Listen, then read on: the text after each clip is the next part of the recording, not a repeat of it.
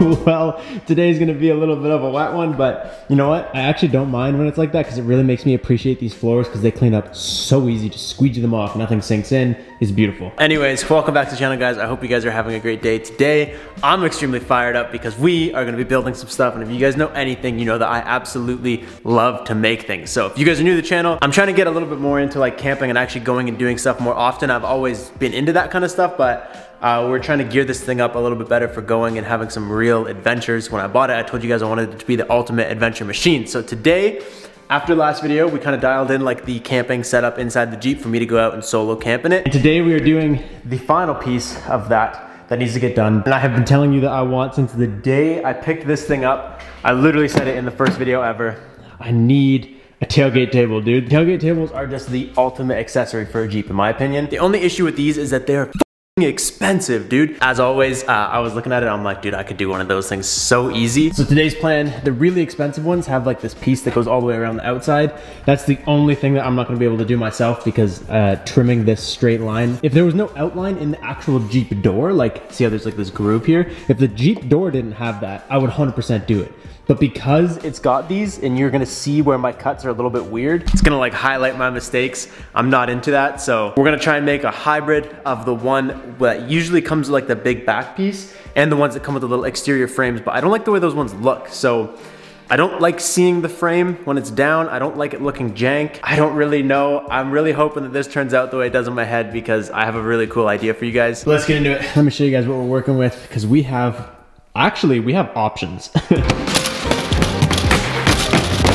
Okay, this is actually crazy. All of this stuff that you guys are seeing right now, including like all the random hardware pieces and stuff in here, the total amount for everything was 163.2 Canadian dollars. We're gonna be making a competitively good tailgate table for like the price of a whatever the rough country cheap ones are. So I'm extremely stoked. Now there is a lot of really good options out there for tailgate tables. My biggest thing was that one, like I said, they're really expensive, and two, there's no good DIY videos for JL. JKs and older Jeeps, there's tons and tons and tons of really good tailgate setups. So let me show you what we're working with. Yesterday, I ran out to a couple of my favorite stores. First up, I went to a local metal shop and I actually bought this entire piece of metal. So I wanna say the original dimensions were like 30 by 18 or something like that. The tailgate table size I decided to go with is like 25 by 13, so that's what this piece is cut to. And then I told him just to, because this was just like a scrap piece he had laying around, so I'm like, just cut it to 25 by 18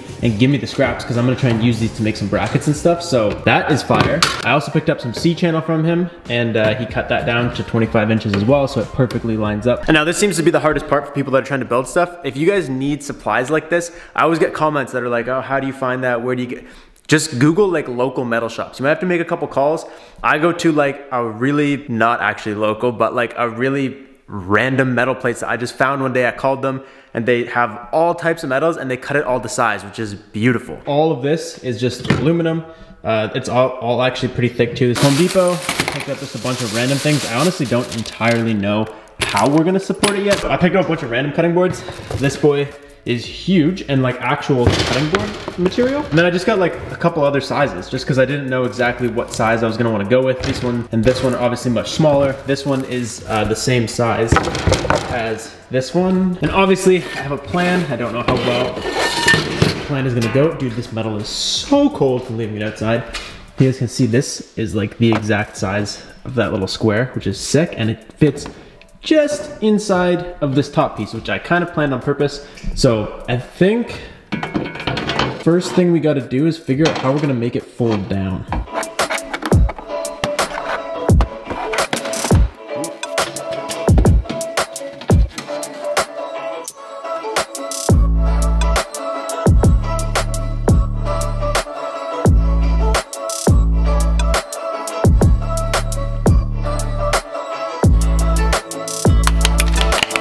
That way I could put it in and out like 100 million more times without wearing those clips out.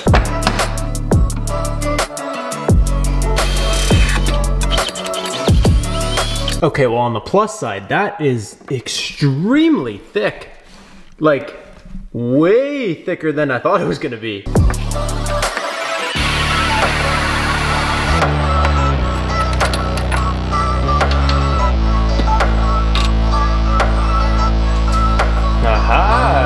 I was messing around with these. These, if you guys don't know what these are, they look small. And I do agree, like when I'm looking at them, I'm like, dude, on camera, they're gonna think these are the dinkiest things. These are actually corner braces. So these are like for furniture. Basically, you would bolt it like if you're gonna put this, if you're making furniture, you put one there and one there kind of thing, and then it keeps the shape. These are actually, oh, there it goes. These are incredibly strong. Like you can't just squish this, which is nice. A lot of people actually, what they do is they literally just take, I was showing you these guys, and they do drill them right into the plastic. And what you guys have to remember is there's no real weight on the hinges. The weight is gonna be supported by the cables that'll come up. This is mainly just a hinge to bring it down on. Anytime there's a load, it's gonna wanna do is just continue to tip to let the load off. So I don't know if that's gonna be our finished product, but now that we have something to work off of, we can get into the good part.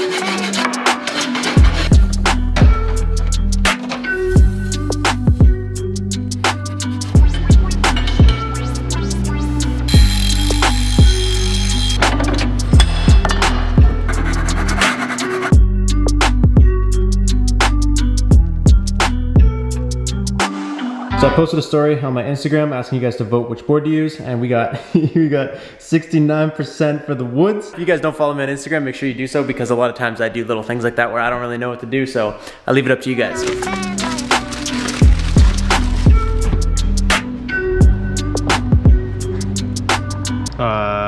Uh-oh.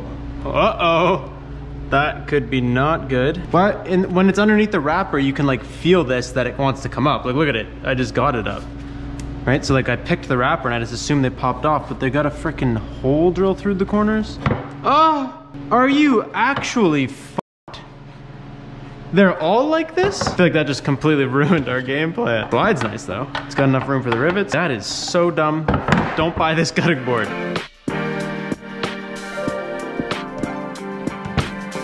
You know what? It's kind of nice because it just fills that perfectly. Is what it is.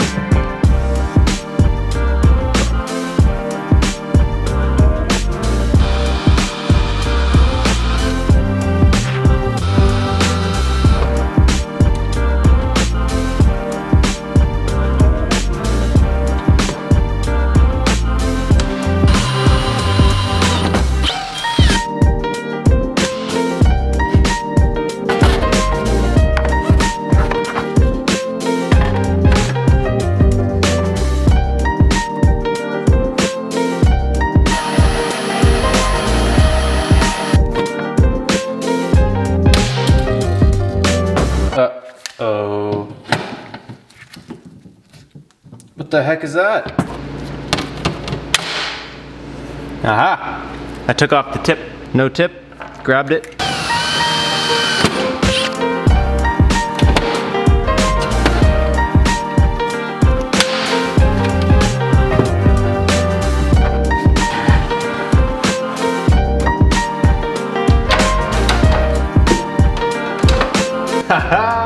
Dude, that is gonna look sick.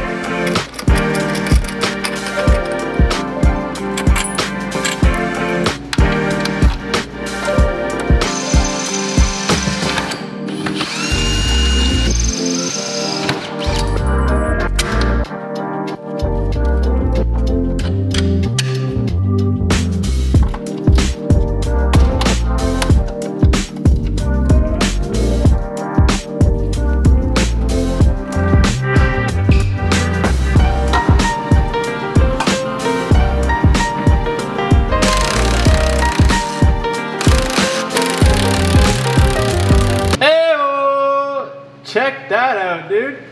Hell yes.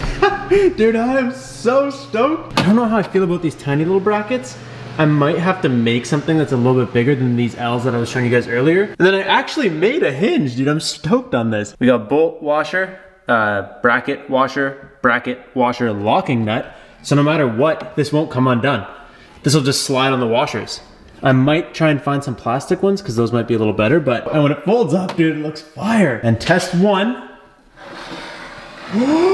Yes, dude. Hell yeah. I can't believe I nailed that. All right, so what we're gonna do is we're gonna put the rubber feet here. The reason I put these rivets so far in is because the rubber doesn't like to go past the rivets. So if you look, when I do this, the board wiggles in there. It's not tight. obviously, once you get the board in, the rubber is tight. So you just push it in like that. The rubber can't move at all. So what I think I'm gonna do is once we're like done, and I don't have to take this board out anymore, I'm gonna put rubber on the other feet also. So I'll put rubber on this feet, I'll get it by the rivets, and then when it's on its way out, it'll stop basically this far from all the way out, and it'll stop where there's 2 pieces of rubber. So it'll kinda do one of these, I'm hoping, where like it doesn't really bend. Like that, just it'll pull out and it'll just be like that. And you can use it, and it's solid, and it is perfectly good.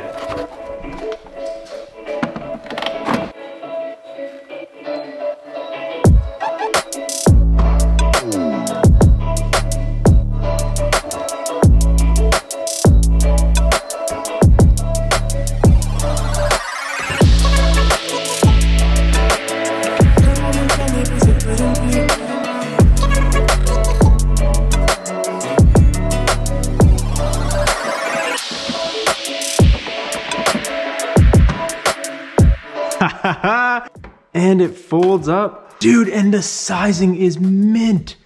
It lines up so nicely right there. Oh my God, that's like literally what I was going for. You can see the brackets, but like, it's not a big. Okay, so next up, this piece should just pop out separately, I think. Yeah, there it goes. This little dude pops out because Jeep has like a trail ready system. It's kind of, I call it stupid. It's cool if you have it, like if your Jeep came with it, that's cool, but I don't really see like the point. It doesn't make sense to me. This is what I was talking about earlier. So I got these pieces, these big boys, because I'm hoping I can bolt them in back here and do a similar thing like that where it sticks out, but this will be much bigger and beefier, and angle them out towards the ends, and then just somehow bring it around this, I think.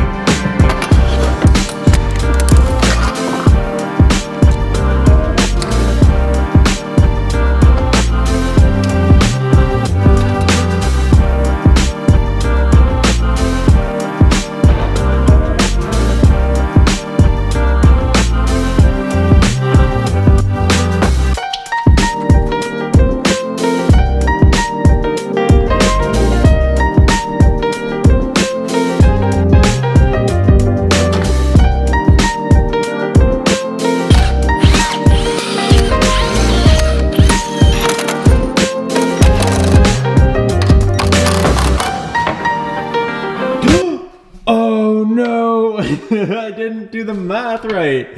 Oh, brutal. God, that sucks. What I should have done, what I needed to do was measure above this lip. I sat it inside the lip. It needed to go against there. I was so close.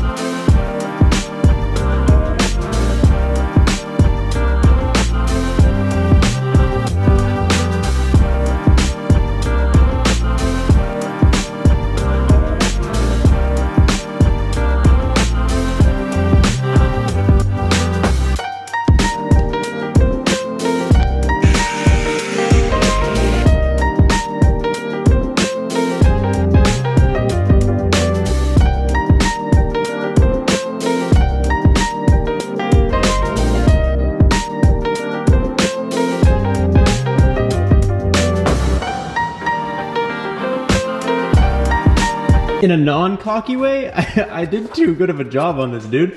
I have it like, it's in now, and I'm just gonna leave it there, I guess. I notched it out. You guys can see like I grooved everything perfectly in there. So I just cut out a big chunk of this, and then I cut out a little bit here, which leaves the actual Jeep door uncut, and I kind of like it. I feel like that's gonna make it look a little bit cleaner, especially once I paint this up. Got it in here, and now it doesn't want to come out. So fresh coat of Mazda white.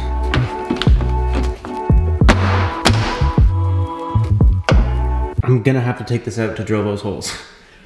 There's just no good way to do that inside. Dude, that's so, oh yeah, okay. I was gonna say that is so close.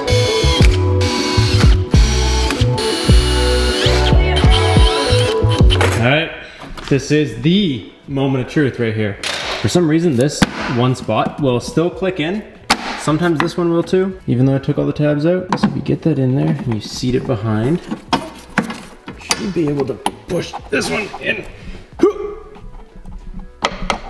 There it is. Got it. Hell yeah, dude. What's nice about this is that this is just a piece of aluminum. If I were to bend this and this were to like pull at all, you know what I mean? Like too much weight and it starts to yank, all the clips of all this plastic is still pulling the plastic in. Like it is not easy to get this stuff off. These are actually like some of the better clips you could get. These ones are awesome. So when this starts to pull, if it were to, it's gonna hit that plastic piece and then it's still, you know what I mean, has like the reinforcement of the plastic because it's buried behind, which is kind of like a double protection. We should actually be able to do one of these. Dude, come on. This is one of the finer things I've built. Well, maybe not, but definitely is making me the happiest in a long time. Here's where the happiness ends. A lot of people that probably don't know much about paracord are gonna freak out. Let me just start by telling you that this rope is rated for 110 pounds working load. This tiny little cable, if you guys don't know what paracord is, Google paracord. This is so strong. Like you can do so much with this. And I was thinking about doing the metal cables that you usually would do, the same thing like me and Brad used when we did the wing on my Civic. But my thing is I want as little noise as possible back here. So there's basically no noise left. We'll have to like get it all dialed in and figure it out. But if there's metal cables, that's just one more thing to, you know, just lightly be touching this as I'm going down the road and driving me insane. Also, dude, check this out. So I was just trying to figure out the last step, which is how we're gonna keep that thing closed, because ideally I only take it apart one more time. So I'm trying to figure out how to keep it closed, and I go on Amazon and I search up magnets. I was actually gonna put a clasp that goes from here to here, but this looks so beautiful the way it is that I think like a clasp hanging on both ends, I don't know how I'm gonna feel about it. So anyways, I go on Amazon, I type in magnet. It says you last purchased this on whatever, like 2 years ago. And I was like, what? And then I went out to my shed and I found a box of magnets, dude. Me and Chris bought these because we were gonna make a video with them. I bought these like the week I moved back to Ontario. And I've just had them sitting in my shed for so long. Chris told me to buy these on Amazon. I've never actually opened them yet. These are not the magnets. Chris told me to buy these because he says these are the strongest magnets in the world. So I got 1, 2, 3, 4, 5, 6, 7, 8 magnets. And, oh, what the? Holy shit, how do you get them apart? Yo, you can't pull them apart. You have to go sideways. Maybe. Ah, look at this thing, dude. Oh my God. Well, they live up to their name as strongest magnets in the frickin' world. Oh, it broke. I don't know if that's because it's cold, it's been out in my shed. Okay, well, obviously they're too strong for their own good. I guess they're like too strong to come in direct contact. They definitely can go through some stuff. Like if we put this guy down, he's literally trying to come up. Bruh, are you kidding me? Look at this. They should do a good job. We obviously can't let them slam into each other because they're gonna shatter.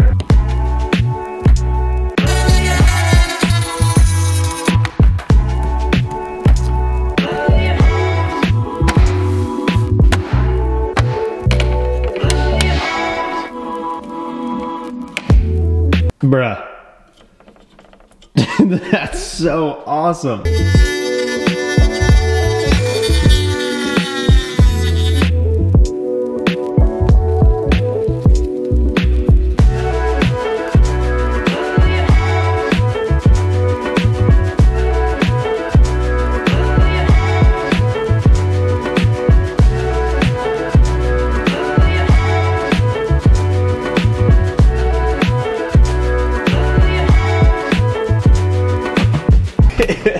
Okay, I couldn't figure out a way to like show you guys because this just looks dinky, like trust. I know that this doesn't probably look good. One screw on these little 90s. This is my entire camping barbecue is in this thing. Look at this. Like if you slam it, it literally doesn't even pull or anything, dude. So I'm gonna fire some better screws in here, but I just wanted to show you guys this because if I was watching, I'd be like, that's not a good hinge setup.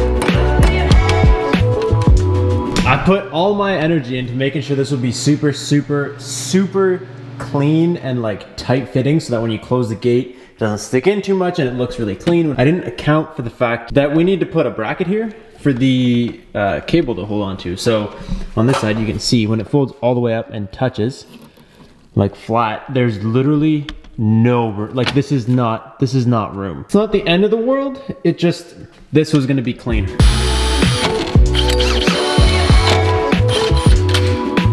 Try and do it right at the end here for testing purposes. This not only will work, but I think it'll do a good job too.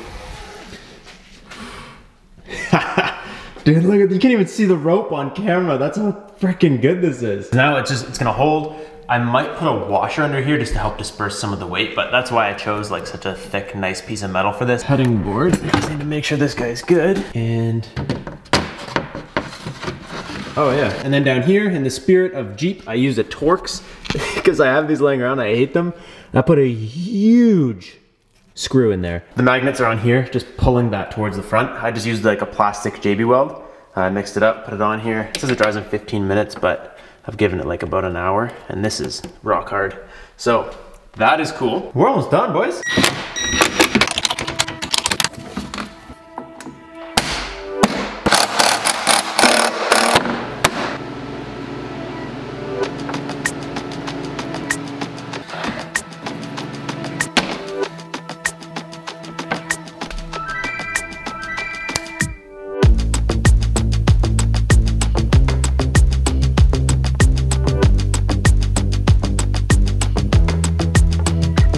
This has to be in the top 5 things I've built, dude. This thing is so sick. Dude, this literally looks like one of the more expensive versions. It's not the really cheap ones where you see the big frame around the outside and you can tell that it's bolted to the outside. When you look at it, it almost looks like the back piece is one with this unit. Like you wouldn't really know. Now when you go ahead and drop it down, again, there's no frame. I think that's what I really like. It's just so clean, dude. It just looks so good. When I put this thing together, I put little, I don't know if you guys can tell, little rubber washers actually in here, which they'll probably wear over time, but it gives it a little bit of resistance, which is nice. It doesn't like just want to fly down and swing itself open. It actually has like some grip to it. Paracord, I'm gonna need to learn some tie some better knots here because I melted this all together, but I don't think this is the best knot system that's ever existed. When you look at it, you don't even see it because it's just black. It all blends in. And then this guy slides right out. And what I did was I actually cut.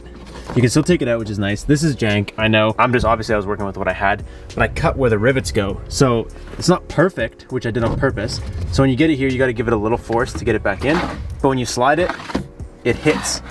It doesn't want to come past the rivets, but you can make it if you give it like a little wiggle back and forth. So that's really nice because I can still take it out to clean it and stuff.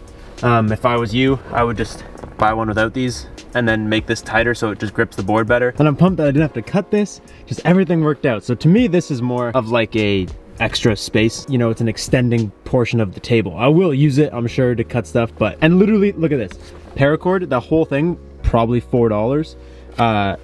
10 bucks for both C channels, 30 bucks for this piece of wood, 20 bucks for this, and then a couple miscellaneous hardware pieces, and a box of magnets. That's killer. So this slides really nice. You go like this and close it. It's fine. Actually, I'll show you like this. It clears really nice, which I'm actually really pleased about because that was something that I didn't really consider. I knew it would, but God, dude, this is so sick. Got my big giant Yeti there as size reference. I don't know that the barbecue right here is the best idea. It might do a little melty. Thankfully, it actually has a lot of room. That's all the way forwards. That's all the way backwards. So that is it. I'm super stoked. I could probably sit out here and talk about this all night. That's all I got for you guys. I'm excited to get out there and use this thing. Make sure you guys like this video if you like this, and I'll catch you guys in the next one. Thank you guys so much for watching. Peace out and stay committed.